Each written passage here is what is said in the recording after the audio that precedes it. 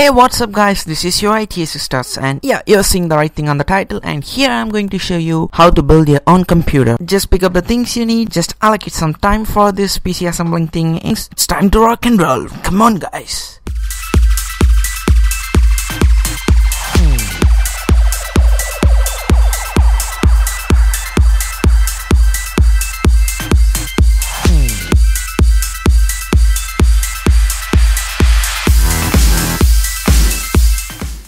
Guys, building or assembling a PC means nothing but just building up the central processing unit or the CPU of the system. And when coming to building up the CPU of the system, you definitely need some things. The things required to do so are as follows.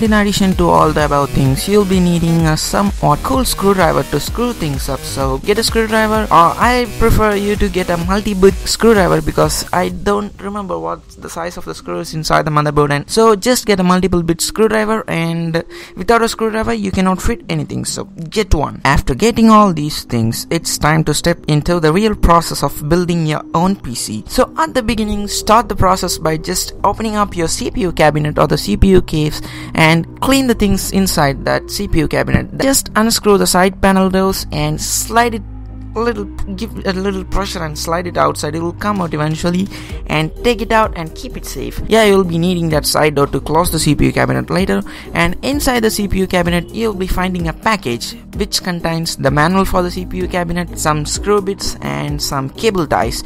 You'll be needing those things in the later part of building the CPU, so don't throw those things away in the trash bag. Most of the gaming cabinets manufactured now has some inbuilt system fans, so my cabinet also has an inbuilt system fan, and so it has some wire. And the front panel has some things like audio jack, headphone jack, microphone jack, USB ports and power button and other things. So for those things you will be given a bunch of wires.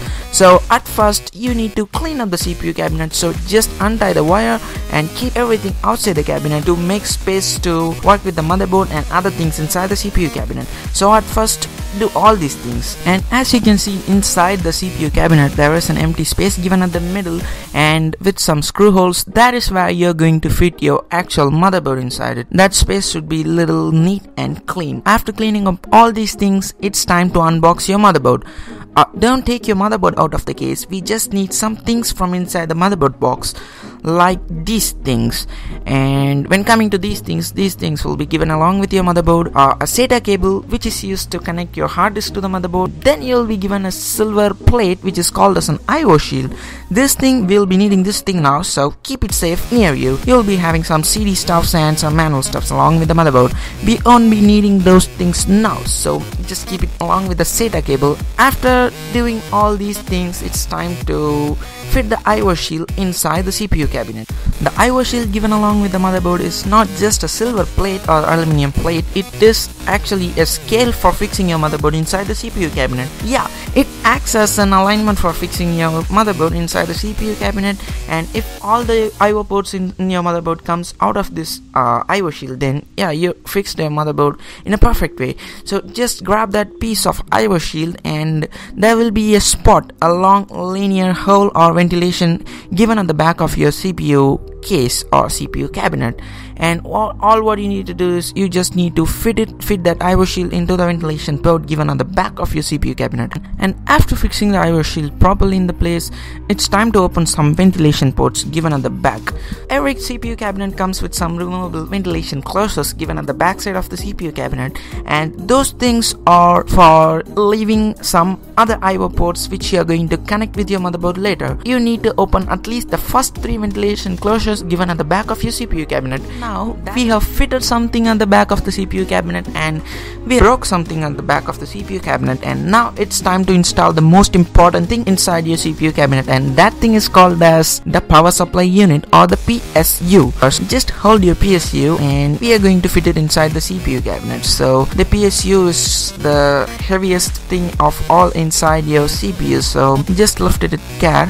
You may break one or two of your fingers if you mishold or misplace it, so be careful while picking it up. Most of the CPU cabinets has the place for fitting in a PSU on the top, but some of the modern gaming cabinets manufactured now has the PSU space at the bottom or other sides. Just pick up the PSU and just slide it at the space given for your PSU at the back of or front or side of your CPU cabinet, and just make sure that the plug and the switch at the back of the PSU comes outside through the ventilation of the PSU or the CPU cabinet. Just make sure that you've fitted and aligned the PSU correctly. After making sure that everything is right inside your CPU cabinet, it's time to screw up the PSU. After aligning the PSU, just pick up the hexagonal head-shaped screw given along with your CPU cabinet and just insert it into the PSU screw holes, and now it's time to pick up your screwdriver. As I said, screwdriver is also an important thing required to build your PC, so just pick it up, tighten your PSU, and just make sure that the screws are not rotating continuously, because if it's rotating continuously then you're doing something wrong, and just go and roll back all the changes you've done before. After screwing up the PSU into the CPU cabinet and after making sure all these things, it's time to move on to your motherboard. Now, as I have made up the whole CPU cabinet thing, now it's time to come to the motherboard thing. So when coming to the motherboard, before fitting or installing anything on the motherboard, first let us have a quick overview of a motherboard. So when coming to the motherboard, the projected plastic things on the top of the motherboard are formally called as PCI slots, where you'll be placing the important hardware things like your RAM, your graphics card, and additional LAN ports and some other things like that. That thing is an important one. And when you go above the PCI slots, there will be a square shaped large slot at the center of the motherboard, and that thing is called as the processor slot, where you'll be placing your processor. And the PCI slot which is present at the lower end of your motherboard is a PCI Express slot. It has only a single lock knob and it is used for fitting a graphics card into your motherboard. When going to the left side of the motherboard, there will be some slots present there, and those ports are called as I/O ports or input-output ports, where you will be connecting your monitor, your USB cables, your mouse or keyboard or whatever output or input devices you have in your hand. So that thing is also important. And on the right side you will be finding a large PCI slot, and that thing is for fitting or installing your RAM to it. And that is almost it with the motherboard. And the motherboard also has some other ports for connecting wires, and we will be discussing about the wiring part at the later end of this video. So come on, let's grab the things in your hand and let's move on. At first in the motherboard, first let us start by installing the processor and the RAM, because those two things are the most important things in building a computer. So first I'm going to start with the processor. When coming to the processor, the central square spot or the slot at the center of the motherboard is the processor slot, and there will be an indication arrow mark given at the bottom of the processor slot, and that indication arrow mark is to notify you where to place your processor. And your processor will also have a matching arrow mark at the end of the processor, which makes you to align the processor perfectly in position. And when coming to the processor, very carefully take the processor out of the box, because the processor is not that strong. A single breakage or the single crack or a scratch or a poke at the back of the processor may make your processor die. So don't even dare to touch the back surface of the processor. Very gently take it out, and without touching the back surface, just lift it aside. And now open up the processor slot shield and place it very carefully inside the processor slot. Don't give any pressure on the top or bottom or any other positions of the processor. If you place it as per the arrow mark indication, then it will go inside the slot smoothly and it will fit inside it. And all you need to do is just close the processor slot shield, and let's make sure that you have aligned it properly. If you have it out, then take your processor very slowly outside and make it realign and close the processor slot shield. And yeah, we are done installing the processor. After installing the processor, there is another thing with the processor which you will get along with the processor, and the name of the thing is called as a heatsink. This heatsink thing looks like a fan, and the main job or the task of that heatsink is to shoo away the heat from your processor. Yeah, processor is a semiconductor device and it generates enormous amount of heat. If the heat stays inside the processor, then obviously it will break the processor. So in order to avoid that breakage, we are going to use a thing called as a heat sink. The heat sink has a aluminum copper coil at the bottom, and as per lower grade physics and chemistry classes, copper and aluminum are good conductors of heat and electricity. In this case, we are going to transfer heat outside. In order to make that heat transfer process even more faster, I am going to use a thing called as a thermal paste. And this thermal paste thing is a non-conductor of electricity, but it is a great conductor of heat. So if you apply it on the top of the processor, it will ensure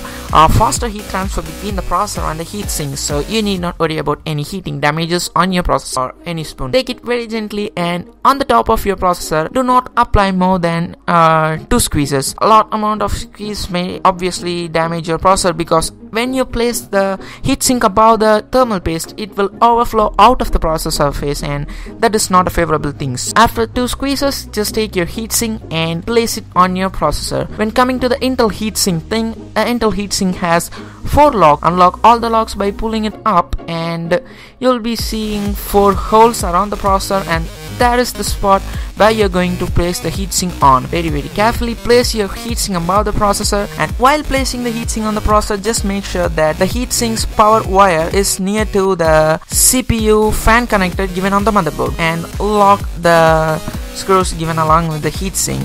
And yeah, we are done in fitting the processor. And the next thing what I'm going to do is I'm going to install the RAM into the motherboard. When coming to the RAM, most of the modern motherboard architecture supports DDR3 type. You need to get a RAM based upon your motherboard architecture, and just take the RAM very carefully, same like the processor, and you will find a large PCI slot near to the processor, and that is where you're going to slide your RAM in.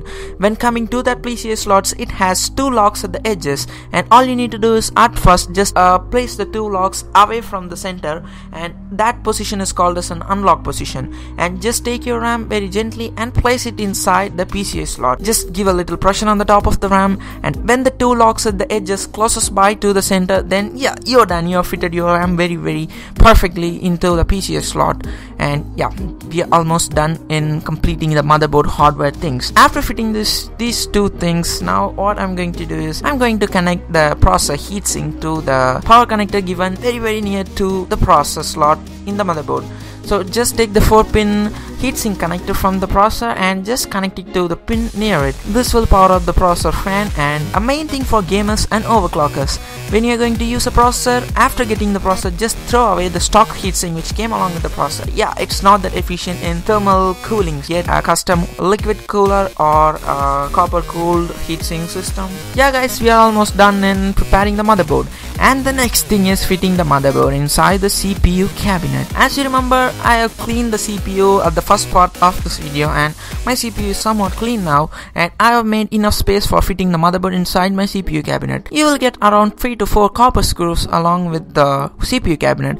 Those things are for leveling up your motherboard. Inside my CPU cabinet, there is only screw mounts given for a smaller motherboard, but this is a larger when compared to screw mounts given inside my CPU cabinet. So what I'm going to do is I'm going to fit these 3 copper screws to make sure that my motherboard is leveled evenly inside the CPU cabinet. After fixing the copper screws, it's time to align your motherboard. When coming to aligning the motherboard, while fixing your motherboard inside the CPU cabinet, make sure that all the I/O ports in your motherboard are coming outside the I/O shield which we fitted earlier into the CPU cabinet. If all the ports are visible outside, then yeah, you are done. You have fitted your motherboard and you aligned your motherboard perfectly into the CPU cabinet. You are a genius.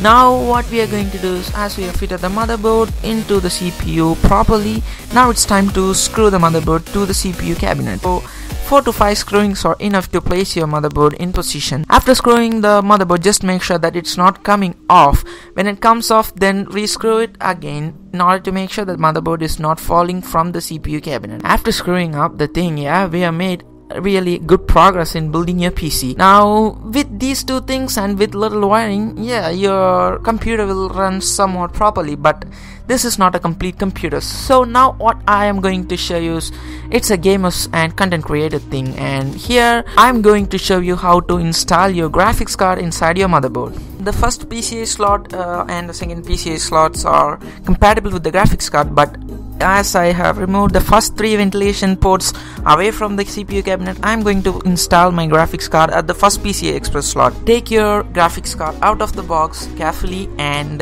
this graphics card installing thing is same as that of installing your RAM. All you need to do is just look at the notch at the bottom of the graphics card and just align it with the matching notch given at the PCI Express slot. And when you fix it real harder, the lock at the edge of the PCI Express slot will automatically hold the graphics card to position.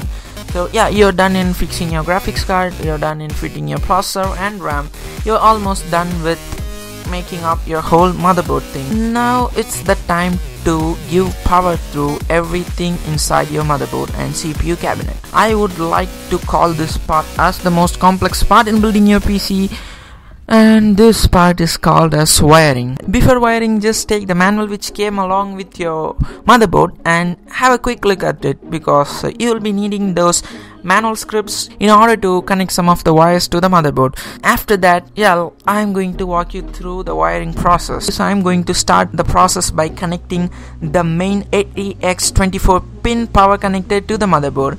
This pin will be the largest pin in your PSU connector, and just grab this pin, and what this thing is going to do is this is going to power up your whole motherboard. So, and just take this connector and just find a 24 pin matching slot given at your motherboard. It will be really large connector inside your motherboard, so you will find it very easily. And after finding it, just grab the connector and place it in position very carefully. And after connecting the main ATX24 pin connector to your motherboard, the next thing is to grab the front panel connector, that is the front panel USB connector. This front panel USB 3.0 connector will be the largest front panel connector in your CPU cabinet. Just pick that one and you will find the matching slot very near to your recent that ATX24 pin connector. Just grab that USB 3.0 connector and fix it in the USB 3.0 slot given in your motherboard. And these pins are all also not so strong, and if you break it, nothing will happen to your motherboard, but you cannot use your USB 3.0 pin forever.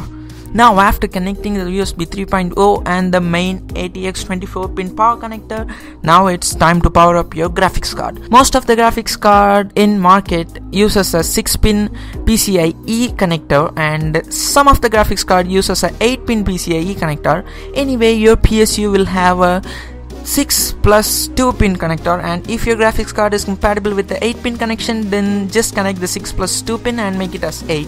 This thing also should be done very carefully. The graphics card will be more expensive, so don't mess up with anything. And so it's time to cool down yourself and your system. So most of the CPU cabinets comes with a stock cooling fan, and some of the CPU cabinet doesn't have this facility. And if your CPU cabinet have inbuilt stock fans inside it, then there will be a 3 or 4 pin connector given along with the CPU fan. Your CPU cabinet also comes with the USB 2.0 ports too. So now it's the time to power up those things. Just pick up a USB 2.0 connector. It will be very little when compared to the USB 3.0 connector. Just pick that one, and near your PCIe Express slot, that is your graphics card slot, you will find the USB 1, 2 and 3 slots. Just pick that USB 2.0 connector and connect it. It will go only in a single way, so you will not be confused while fixing this. After fixing the front panel USB 2.0 connector, just pick up the front panel HD audio connector. This thing is used to power up your front panel headphone connector and microphone connector, and you will find the slot for connecting this thing near to the graphics card. So if you cannot find this thing, then just go through your motherboard manual. The placement of the slots may differ from motherboard to motherboard. Now we are almost done with connecting most of the things, but I have left a thing, and that thing is also the most important thing in your computer, and that thing is called as a secondary storage device. When coming to the secondary storage device things, now most of the users are using SSDs, but hard disks are the most preferred ones by most of the common users. When coming to the hard disk thing, your hard disk slot or the hard disk placement position will be given at the corners of your CPU cabinet. Most of the gaming cabinets now comes with a new thing called as a hard disk dock, which is nothing but a plastic sliding thing given along with your CPU cabinet. All you need to do is just pick your hard disk and just fix your hard disk inside the dock, and if you slide it in, yeah, you are set. Your hard disk will be in position. But in all the CPU cabinets, this dock facility will not be present, so for those cabinet users, you will find a large space for installing the hard disk in your cabinet. All you need to do is, there will be screws given along with your cabinet too. Just pick your hard disk, insert it into the position and screw it. You will be given a SATA connector along with your motherboard. The SATA connector will be a large ribbon shaped wire, and it will not be like a wire, it will be like a USB connector, and there will be two ports at the back of your hard disk, a larger port and a smaller port. Both the ports will be in the same shape, but the size differs. On the first port, the larger one is for powering up the hard disk, and the next thing is for connecting the hard disk with the motherboard. Just pick out the SATA connector which came along with your motherboard and fix one end of the SATA connector to the hard disk SATA connection port, and the other end goes to the motherboard SATA connector. After connecting the SATA cable, it's time to power up your hard disk. For powering up your hard disk, you should find a SATA power connector in your PSU. Every PSU has a thing to power up your hard disk, your CD or DVD or optical drives and SSDs. All the architectures are same and all the wires are same for all the devices. So just pick that SATA power connector which came along with your PSU. It looks something like that, and plug this thing into the larger power connector port at the back of your hard disk. Press the power connector, put pressure on the power connector until it goes into place. In the wiring part, we have completed almost all the things, not all the things, almost 90% of the things. But when coming to this thing is the most patient tester of connecting the wires to the motherboard.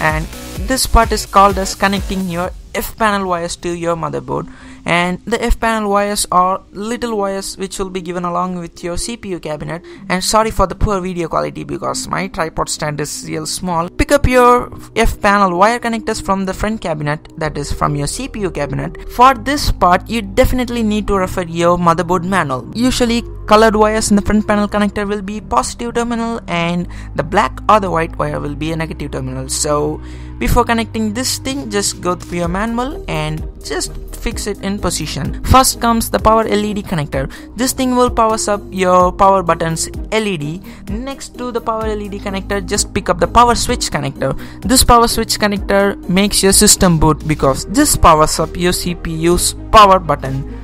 I think it's for powering up the CPU power button. I'm not clear, I'm not sure, but yeah, it's given like that.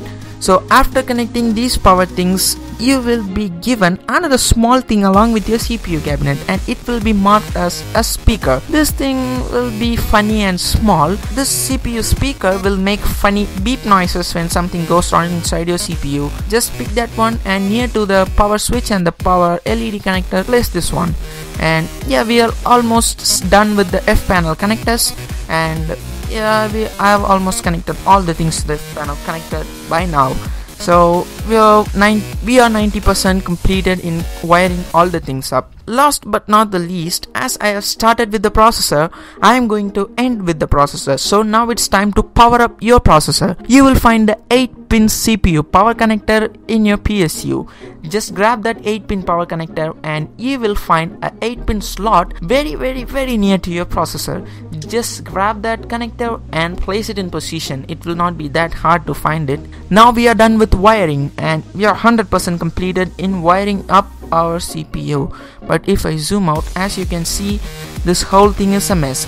Don't leave it as such, it will not be cool at all. So what you need to do is just pick up your cable ties which came along with your cabinet and tie up all the wires to make your CPU wiring look little cool. Now it's the most important part, and that part is called as testing. For testing whether you have done everything correctly or not, just hook your CPU with your mouse and keyboard and the monitor. When coming to the monitor or the display, when you are using a graphics card, then you need to connect your monitor's DVI or HDMI port to the graphics card. After connecting it, just boot up, that is, just start up your CPU. And yeah, I have connected everything perfectly. Now, in order to check your corrected every parts perfectly or not, first let us go into the BIOS settings. In order to go inside the BIOS settings, you need to press some keys from your keyboard. That depends upon the motherboard architecture, so for that to go through your motherboard panel.